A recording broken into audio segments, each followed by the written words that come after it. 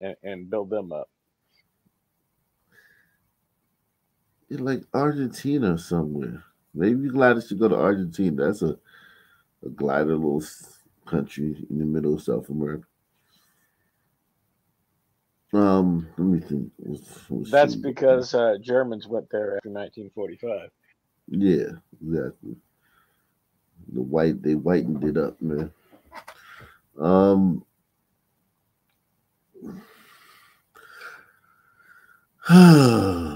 let's see. What city? What city do we want to do, man? Um, let's do. We did Pittsburgh last night. Let's do What about San Diego? San Diego. San Diego. I think San Diego Supercharged. actually is more red. So I mean, it's not going to be a lot going on out there, man. We've already seen the demographics. We know the demographics. Everything's going to be run perfectly. They're not going to have any structural problems. Okay, here we go.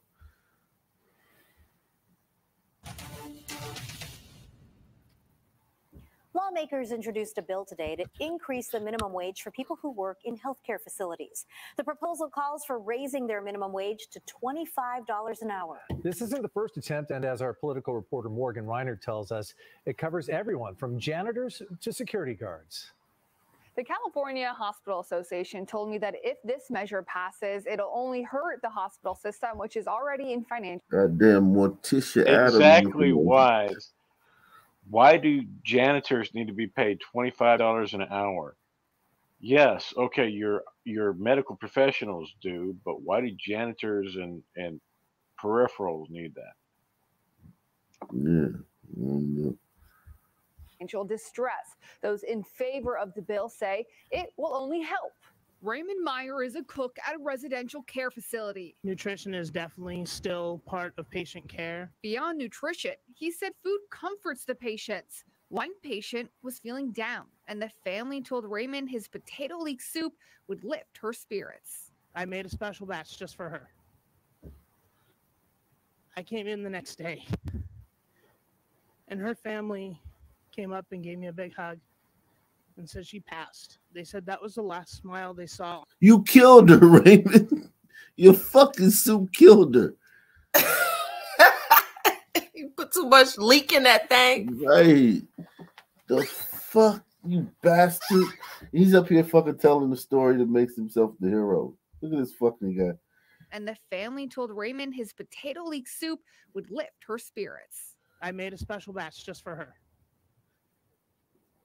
I came in the next day, and her family came up and gave me a big hug and said she passed. They said that was the last smile they saw on her face. It's stories like that that keep him at the care facility, even though it means he can't care for himself.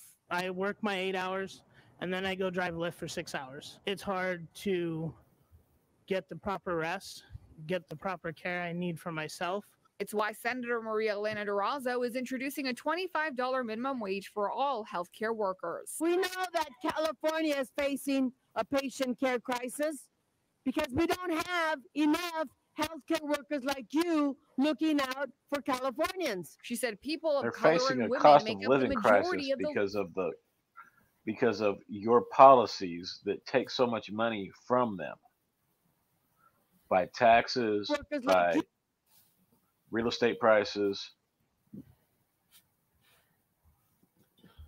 Because we don't have enough healthcare workers like you looking out for Californians. She said people of color and women make up the majority of the low-wage healthcare workforce. It's not acceptable to build a healthcare system on the backs of underpaid. But this bill faces strong opposition from the healthcare industry. The California Hospital Association said this crisis is not theoretical. In a statement, they said California's healthcare system is on the edge of a cliff.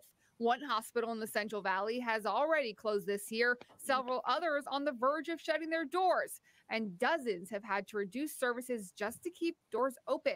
Any proposal that would further threaten hospitals' ability to care for patients will only mean more uncertainty and diminished care for patients in every. Yeah, there's no way you can pay these people $25. What happened to all that COVID money? Gone, man. When are people of color going to get tired of being used all the time to promote a political agenda? Never. Okay. What do we have here? Sandy.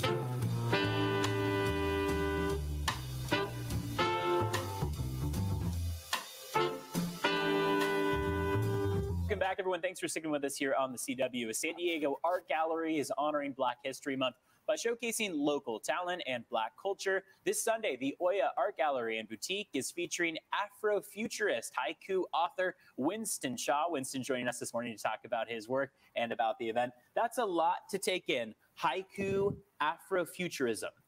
Can you start off by telling us what Afrofuturism is and about how you came to be involved in it? Yeah, sure. Well, first of all, thank you so much thanks for joining us. I appreciate it.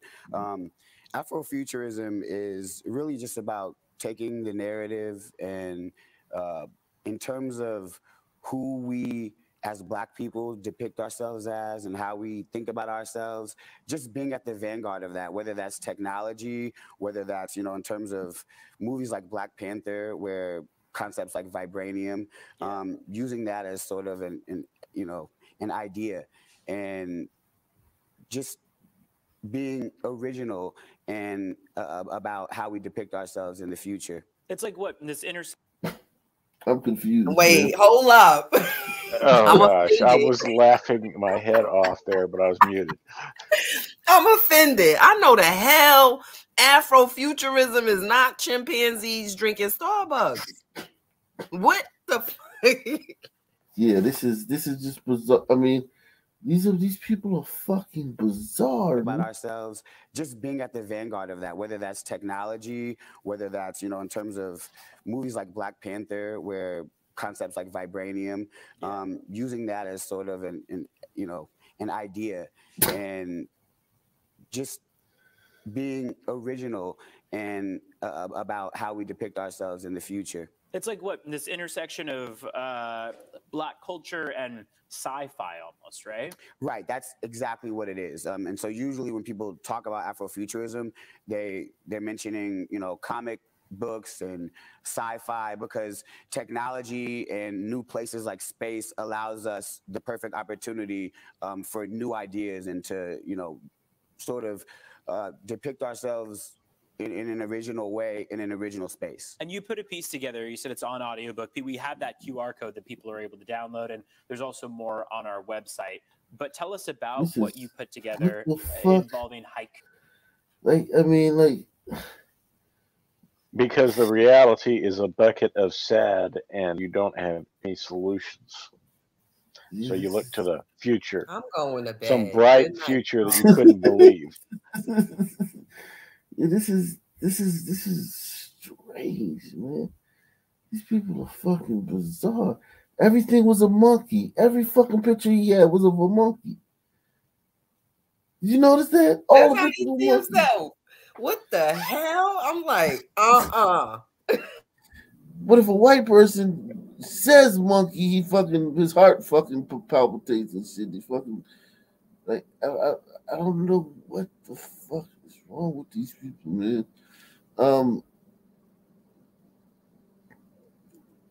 Wow. You think he's trolling back? No, hell no. I don't think that he has enough sense. I don't think he's that witty to troll. I think he's dead serious. I think he just lack of self-awareness. I think it's a lack of self-awareness. So I think it is, man.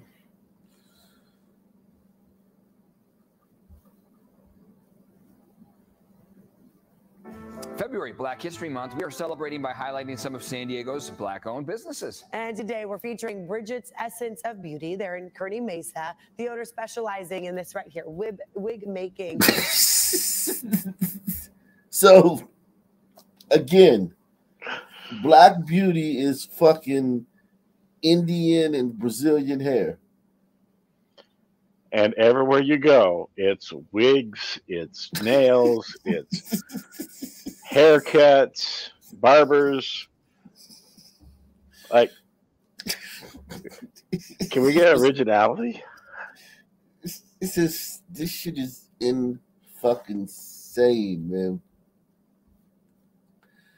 I mean, what the fuck is going on? What planet are these people from? We're from a different planet, man.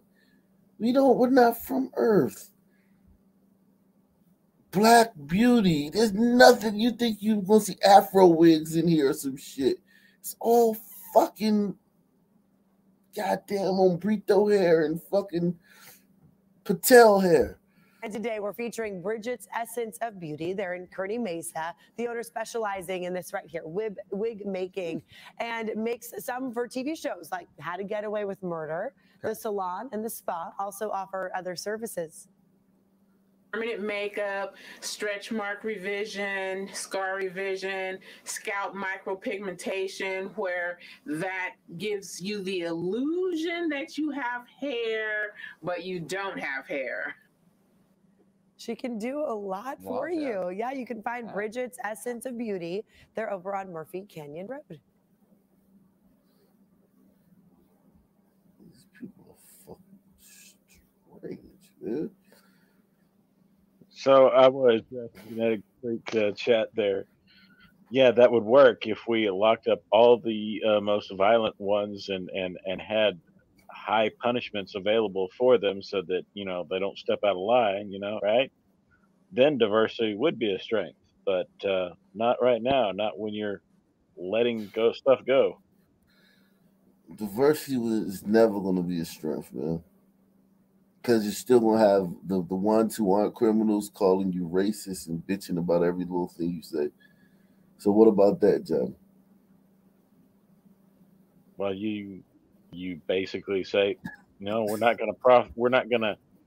Good luck with We're that. not going to ignore that. Good luck with that.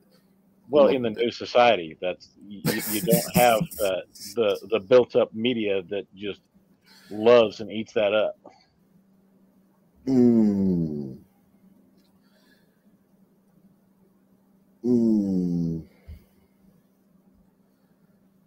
Be like one of those African countries. I don't care what you think. This is what our culture is, right?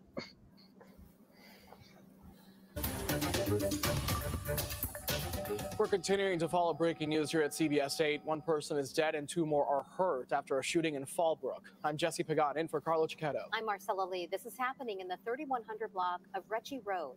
A neighbor tells us it happened at Atkins Nursery.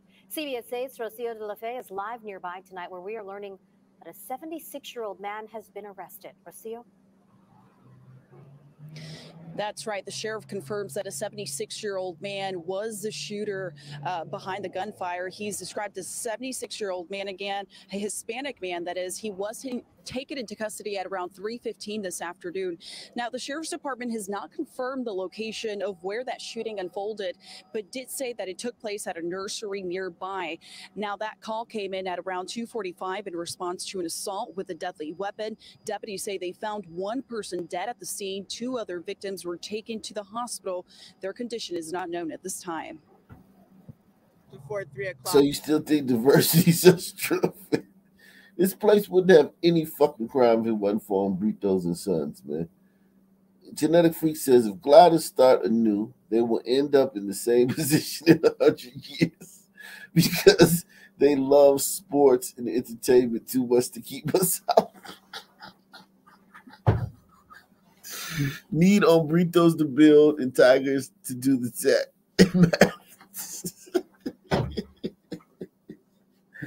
Yeah, man. Those tigers were begging those gliders to leave them alone. They were like, we just want to be by ourselves. Leave us alone. Those gliders went over there and made those tigers come out into the world. If you study Japanese and Chinese history, those people wanted to be isolated. They didn't want any contact with other groups. Gliders forced them, man. That shit is crazy. Britain went to war to enforce their right to sell opiates to Chinese and won. Yeah, It's like y'all just gonna fuck it up. Yeah, y'all just gonna fuck it up in the years, man. Y'all gonna fuck it up. Give me another city, man. Give me another city, man. Y'all ain't gonna do. Yeah, y'all gonna fuck it up. There's no hope for y'all. Y'all are hopeless. You're right. San Diego's pretty boring, but I thought it might be a nice change. Y'all are. You notice how they didn't specify that it was a tree nursery, plant nursery, and instead of a human nursery, trying to play it up. They it's just a plant nursery. They're trying to make it seem like bigger story. I see a Mobile. Mobile. Oh my God. Mobile, man. Mobile is a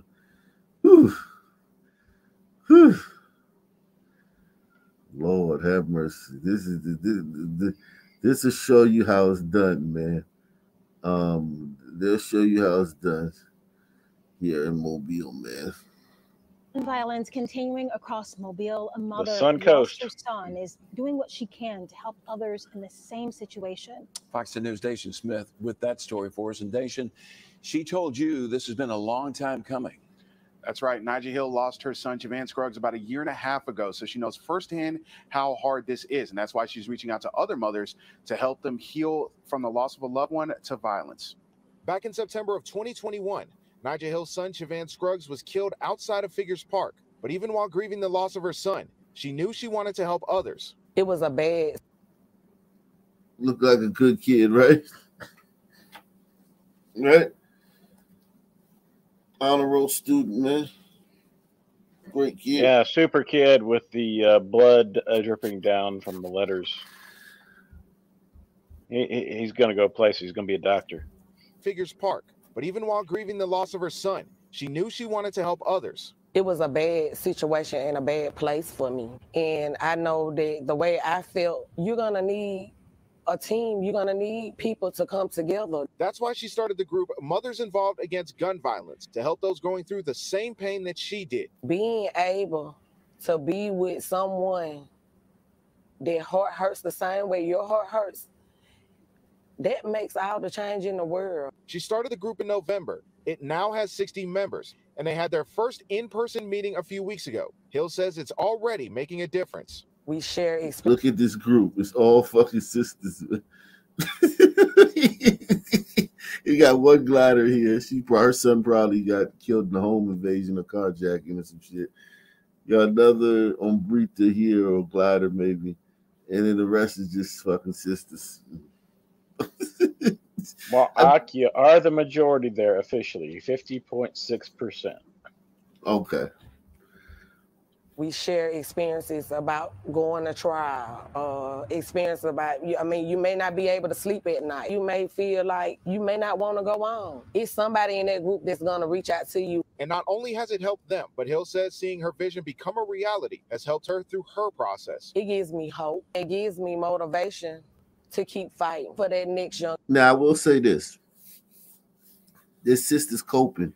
She's trying to do something, and she's creating a community of people to help her carry on, because I'm sure it's very, very difficult. Regardless of if her son was a little fucking Kia boy or whatever the fuck, a little stepper or whatever, she's created something that these people probably benefit from too. So salute to this woman, man.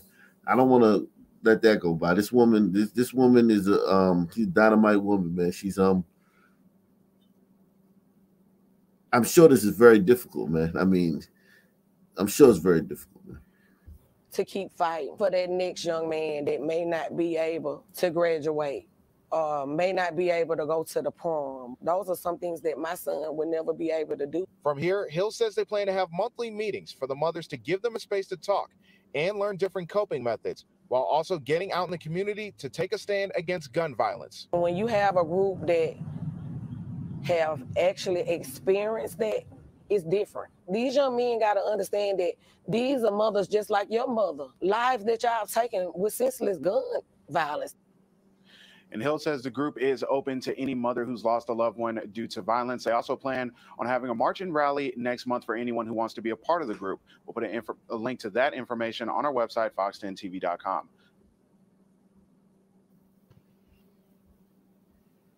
Well, murder rates are under 50, so Oh, really? not bad for a Sun City. Oh yeah, man, they're doing great over there, man. County Sheriff deputies arresting 3 men for trespassing and burglary. Here they are on your screen. All this happened. Yo, this is a first, man. There's no Suns or Umbritos, just 3 gliders. Wow. Keep y'all on the screen for a minute, man. This is an Ock Nation first, man. It's out of a Sun City. You notice it says armed burglary. That means they went in when nobody was there and stole stuff while being armed. Well, of course, you guys are the most boring criminals in the world, man. Yeah, that's one thing about movies. Those movies make you gliders seem badass, but in real life, y'all really like we're the badasses, man. In real life. Here they are on your screen. All this happened last night on Tomlinson Road. Deputies were searching a property when they heard something from inside that house. They went inside and they said they found 2 men, Elijah Pirtle and Michael Hammock, with a gun and a duffel bag full of items from that house. A third man and the alleged getaway driver, Justin DeBose, was arrested following a traffic stop. All 3 were arrested for armed burglary and some other